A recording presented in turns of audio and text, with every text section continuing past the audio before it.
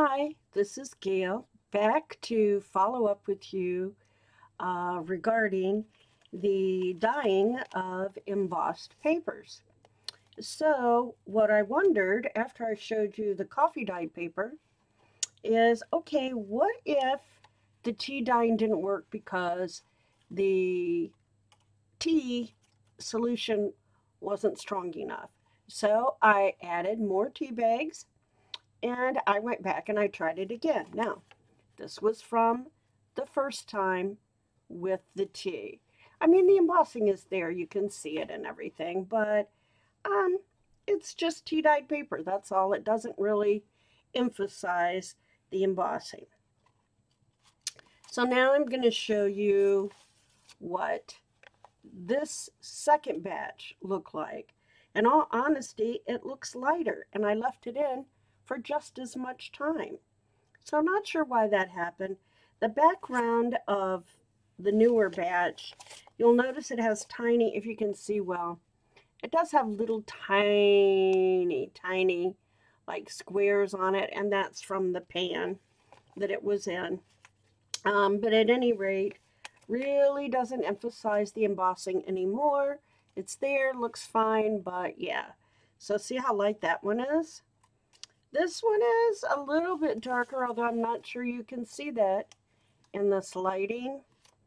And in all honesty, doesn't really emphasize the embossing any more or less than the last one. And that pretty much was my conclusion.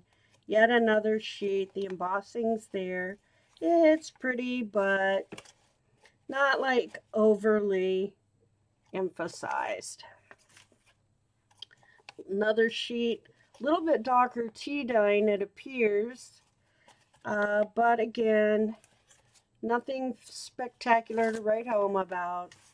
So I guess the tea dyeing just isn't going to overemphasize the embossing. It's there, but doesn't really enhance it a whole lot.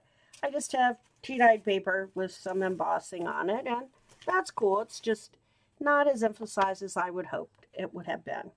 Okay, so while I was doing the tea dyeing, I thought, okay, well, let's tea dye these little numbers that Andrea Allen from Artie Mays gave as a freebie. And what she did and what I did the first time I made them, and let me show you them, is that I took my, where is it? My ink, and this is the one I use, remember, the archival ink, the sepia or sepia, whichever you prefer. And I rubbed it with one of my brushes. Here it is, right here, over the whole little number, lightly, just slightly to give it some color. And that's how they turned out. Bring them up and you can see. Then what I did, still on the sheet, mind you, is that I took my glossy accents, whoops, and here that is, and I spread it out over top, let it sit for overnight, and then came back today and cut them out. They turned out really well. I mean, they're not perfect, but some of them must have had a little air bubble or two in them. I'm not too precious about that, big deal. They look really cute.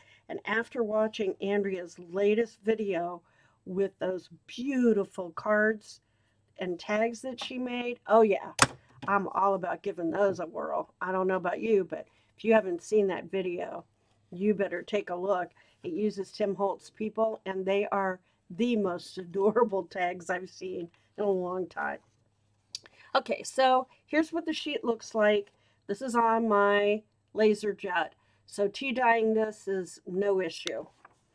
Okay, so I did go through and I thought, well, if I tea dye them, then I won't have to go through and distress.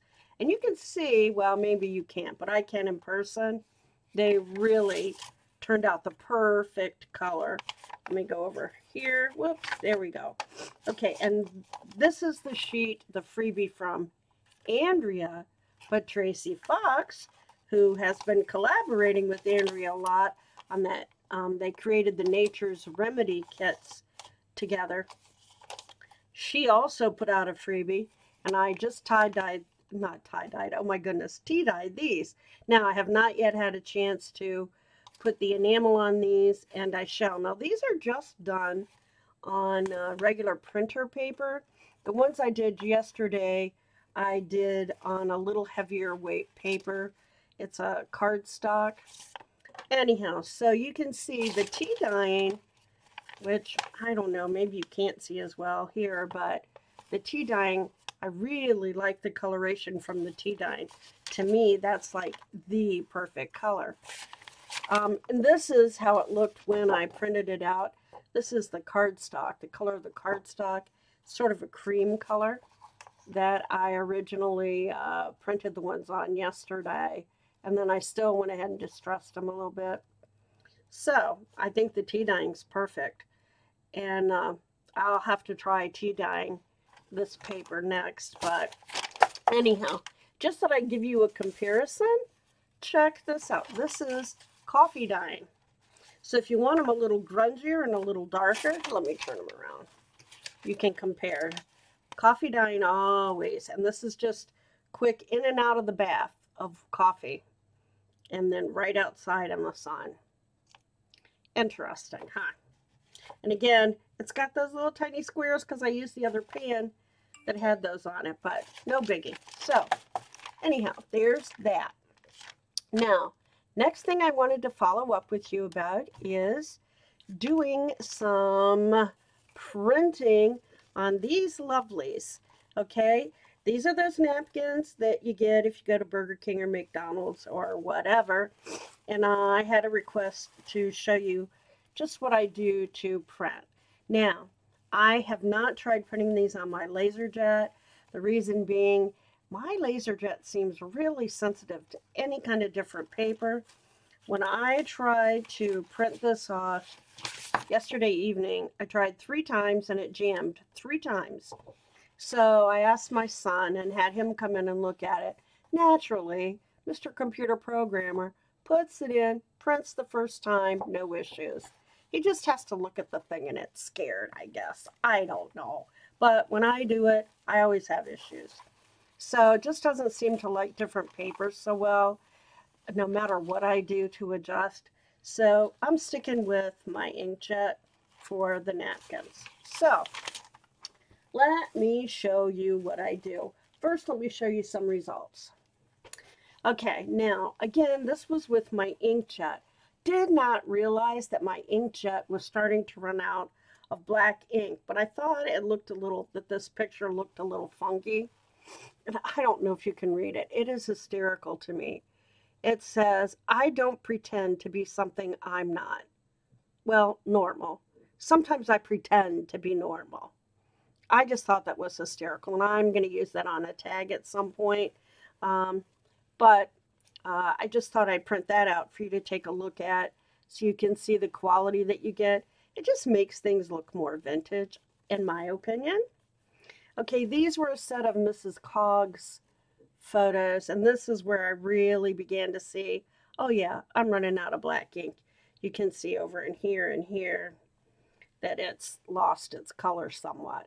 But pretty good quality still, considering it's a napkin, and the napkin has texture to it as well. Then I did, this is from the Graphics Fairy. I'm working on an architectural journal for fun. And these are just line drawings, and I think they turned out really well. So that was pretty cool. Then these are also from Graphics Fairy. Obviously you can tell a little darker in coloration, and they turned out great. This was after I fixed my, replaced my cartridge in the inkjet. And then this is one, these had a little bit of color. Look how sharp those images are on this. I mean, can't beat that at all. And again, that's just with the inkjet. So pretty cool. I'm going to show you in a minute what I use them for. This one, this adorable little boy, is he not precious or what?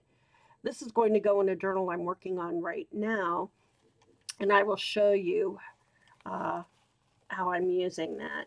And then these also, this was from a page I've already inserted the rest of those. And then there's this one. So, okay, so you get the idea. And let me show you how to do it first, and then I'll show you my samples. This is like super easy. All I need now is, and here I have it, I need a piece of paper to glue to. Notice it's just a scrap piece of paper. I'm going to glue up here, and this is just to not mess up my blue paper that's underneath. Okay, so first of all, my glue stick. If you have something that, one of those spray bottles of, temporary glue, that's great too. Really don't have to do a whole lot. I just go along the top and I go along the bottom. You don't really want it to adhere real well, just long enough to get it printed and call it good enough. Now, you see, all of those copies yesterday, it started jamming up on the last one. So it does happen, even with the inkjet. Okay, so now I don't care about the wrinkles, because when I go to glue these down in the journal or on tags, they are going to flatten out anyhow, so it's not a biggie to me. If you want to, you could iron them if you so desire. I'm not going to do that. Okay, so I'm just going along, making sure it's adhered there, here, a little bit on the sides and the bottom. By the way, both of my printers are HP printers. My inkjet is really old, and when you hear it running, you're going to go, oh my God, it sounds like it's going to fall apart. Sometimes it sounds really bad. Other times sounds fine. I don't know why. I've looked. I can't see anything loose or any issues with it. Maybe it needs to be cleaned or something, but, it was a real inexpensive one I purchased at Walmart. And also, I didn't know that it was running out of black ink, because program doesn't like the fact that I don't use specific HP cartridges for it. I have been using, there are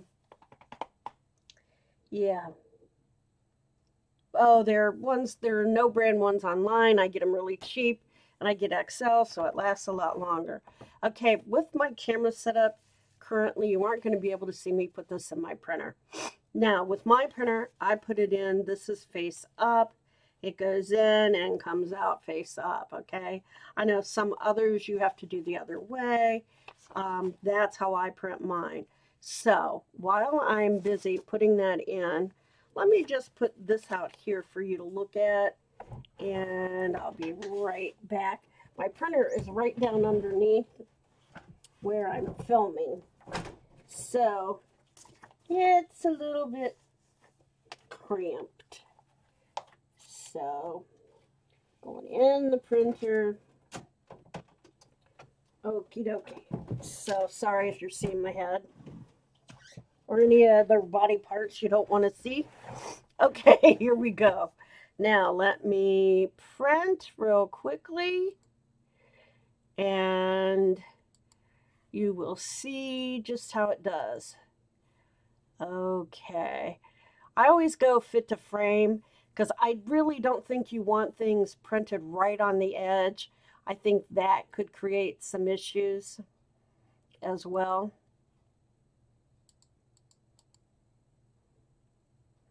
So I click off the fit to frame is what I mean to say. Okay. Alrighty, I'm printing. Let's see how it goes. This could be scary, that's all I'm saying. Okay, so in the meantime, let me show you what I've been doing. This is actually It's been gessoed. Well, actually, I didn't have gesso upstairs, so I just used a little bit of white paint and watered it down and did this. And this is one of the napkins, and I've put some gold. And I just tear around the napkin. Oops, I'm sending to the wrong printer. It would help if I would send it to the correct one. One moment, please. I'll be right back. Gracious sakes, I don't know about me. Okay, that went to my laser jet because I hadn't switched it over. Going to do that right now before I forget. Never ceases to amaze me how I can mess things up when I'm filming. Okay. Let's try that again. I have clicked fit picture to frame, so it will go off of that, and it shrinks it down to make it fit better on the napkin. And let's see, now it'll be noisier. I'm going to guarantee it will be noisier. Okay, so let me tell you the story behind this. This is a cover that I got from Anneli, from Anneli's Journaling, I believe is the name of it. And it's just the cover that I got from her. And this was hanging up here. Took this off. These are Christmas journals. This is felted. Really pretty. And fun. Okay. So this is the front cover. And this is the back cover. Okay. And she's used a little bit of gold here. You can see she just gessoed it. These are pictures that she's put on and gessoed, etc. Okay, so, and in the back there's a cute little lace pocket, and let's see, then there's another little picture, some gesso around the picture, a little bit of gold. And inside, I'm going to let you look at this because some issue with my printer. So let me do that real quick. I knew it would happen. Okay, we'll do this. You can look at that while I figure out what's going on. I don't get it. Whoopsie.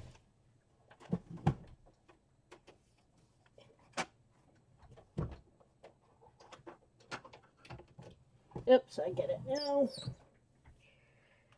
Okay, now it's printing. Okay, yeah, you can tell it sounds terrible.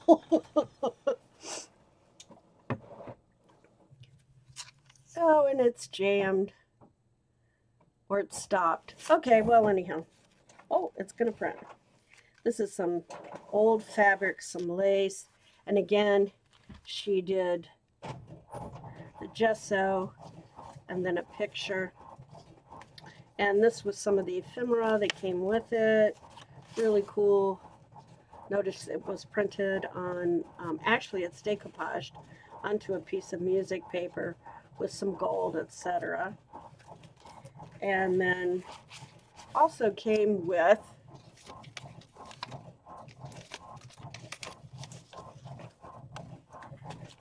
a little package of buttons and this ephemera. And I have some cheesecloth that's dyed a little pink that's going to flow down here and whatever. And I have to make her not so bright because this journal just isn't a bright journal.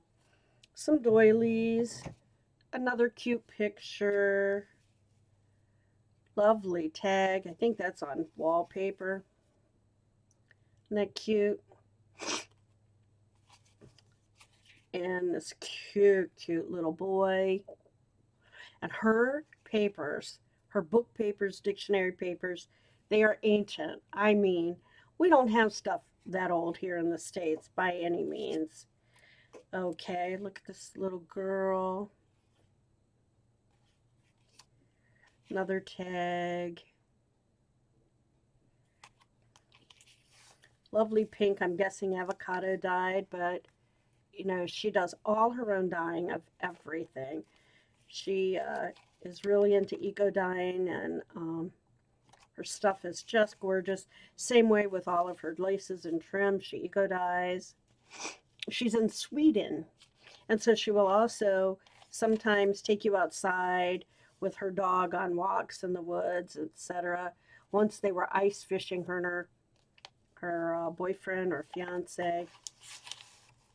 And then some more little goodies inside the envelope. Looks like some stamping and some gold. And another old book page with some stamping and some gold and just aged yumminess on the front of that. Okay, so anyhow, those are some of the goodies that came with it. If you have not checked out her website, you definitely need to. She's on YouTube. She makes all kinds of wonderful videos showing her technique and processes. Now, what I did then was, that was all I got, was the cover. This part wasn't in it. I had found this handmade paper. They called it stationery. And the outside packet is made of this. And I saved that. I'll do something else with it.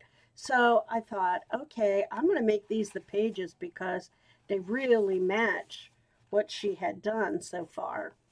So I went to put them in, but the size of them and such, I had to, before I could sew them in, I had to use some, this is just a tea dyed or coffee dyed, I think it's coffee dyed muslin. So I used those strips as part of the binding and used a pamphlet stitch and put them in with some wax thread. And then on the outside tied, I did them different and left the strings on the outside and tied to the buttons that she had given with them. So what I've done is trying to be similar to what she's doing. I'm going to use this as a Christmas dailies journal. And so I didn't want gesso on every page, but I may end up gessoing more pages. But just to start out, I have one gessoed and one of those prints. I think this is where that little boy is going to go, that I printed off. And then the others, I have pages laid out.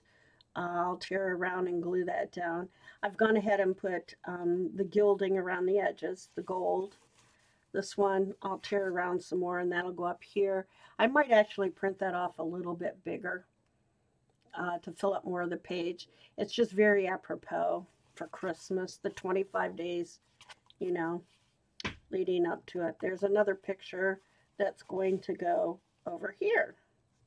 Okay, so you'll see all I did, as I did with this page, is after I gessoed, I took the pictures, tore around them from the napkin, glued them on with a glue stick, I might add, and then put a little bit of gold around, gessoed kind of up and around the edges like she had done on hers. I was trying to mimic her style. And as I get busy working on this, I will try to even do her collaging in clusters like she does. You know, nobody's going to do it exactly like another person, but in her style anyhow. But I just like this old guy. The Santa. Or whatever you may call him in your country. These are angels. There we go. There you can see what they are. And that there's some gold there. Okay? So anyhow, that's where I'm headed. That's what I've done with the napkins. I've done other things, but okay, why didn't that print on my paper? Okay, so here's what happened. Came out on a separate sheet of paper instead of on this one.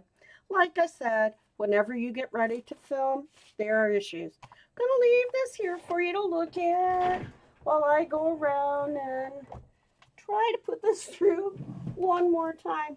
Trust me, it does work. Why it's not working now is, you know, mystery to me, but hey, that's life. Oh, goodness gracious. Murphy's Law. Murphy's Law for sure. Okay. Let's see what we can do. Put it back in. All the way down. Make sure the printing door is open. And we'll give it another whirl. And if it doesn't work this time, we'll just have to say, you have to trust me, it does work. Just doesn't want to cooperate right now. Oh, goodness gracious. Always the way of it. Okay. Third time's a charm, maybe? Don't know. How's everybody out there today? It's beautiful right now here. It was very gloomy and overcast, but it's looking pretty good right now. And it's not nearly as hot as it was yesterday. Quite hot and humid in the upper 80s. Was like 91 the day before here. So, okay, let's see what happens, okay? So, now you know where I'm headed with that. Okay, doesn't want to, okay, another click, and we should be getting ready. And let's listen to the printer.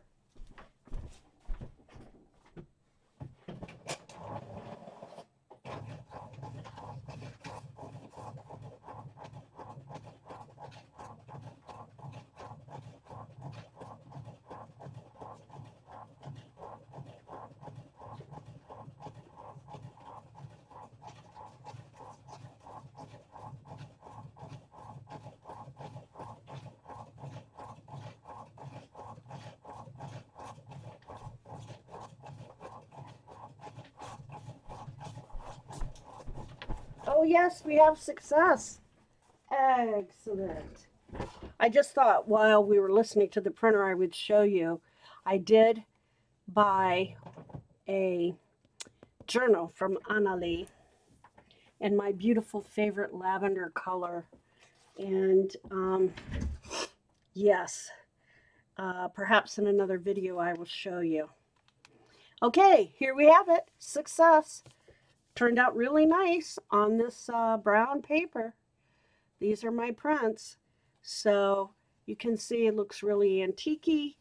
And when you glue it down, and I'm sure if you decoupage it, it will look just as antique-y when you put it on any other kind of paper. If you want to use Mod Podge or something shiny, sometimes that even blends it in even more. I just tend to like using the glue stick. So, yeah, but that's, so you can see, there we have it. Works great. Great technique and fun. Okay, maybe while we have it out, let me just go ahead and show you real quick. Okay, and I'll put her link below because I guarantee you will want to go check it out. Handmade. This is just gorgeous lavender color. It may not show up that well on film, but let me tell you, cute little pocket here out of lace, which again, as I said, she hand dyes. I won't go through this, but this has all kinds of goodies in it as well. This is the most adorable little girl. This is embossed. I mean, her little lace clusters. Just, she does an awesome job. Awesome. And when you get ephemera from her, you are guaranteed it is old ephemera, really old. Okay, and you can see her clusters. She just does the most awesome job with them. Love her stuff. Little envelope and tuck here. Oh yeah, it's one of these I'd forgotten. It opens out, you know how they do, so you can write inside. Now, let me get that back. But notice there's some washi. This is really old book paper. Some washi, some lace. Looks like some dyed cheesecloth. And of course, you know, the trims. Just stunning. Everything is stunning that she makes. Here, I'll bring this up close. Look at that cluster. The stenciling, the printing. I love her work. Just adore it. And she is the sweetest lady. Her little dog Nico is so cute.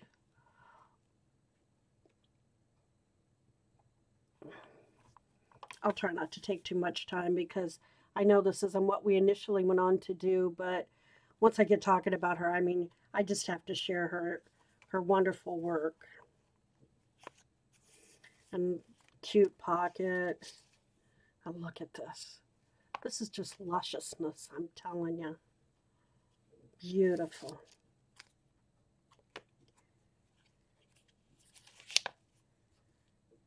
I felt so blessed to be able to purchase one of her pieces of work.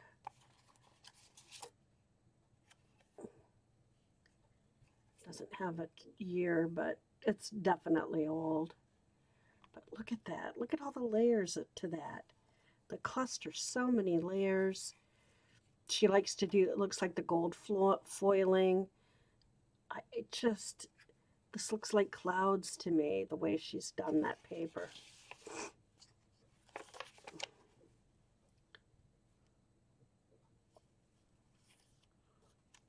Just a stunning, exquisite journal.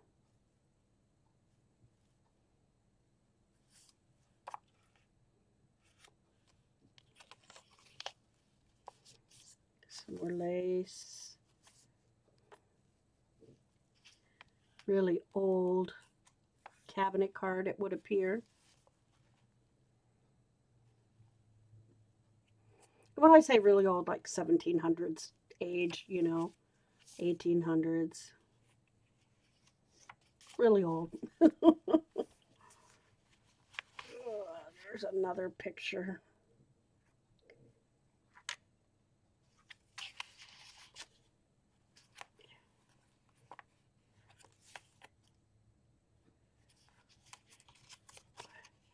Oh yeah, this is one of those that opens out.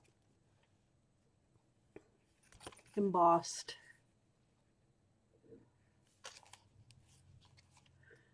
Looks like a little cupid here.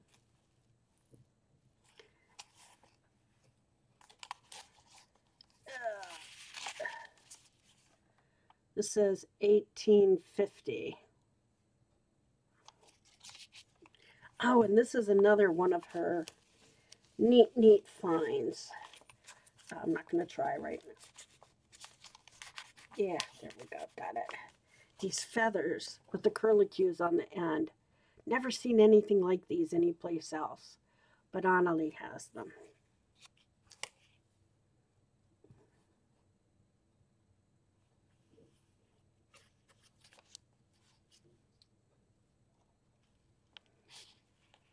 The coloration of these is just exquisite. It's down here, just love all those colors.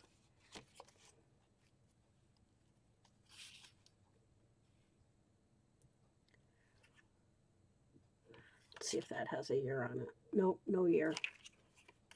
Keep hoping. Again, she dyes all of her trims. This is such a pretty lavender color. Is that ever cool? This one I know opens out as well. Just beautiful.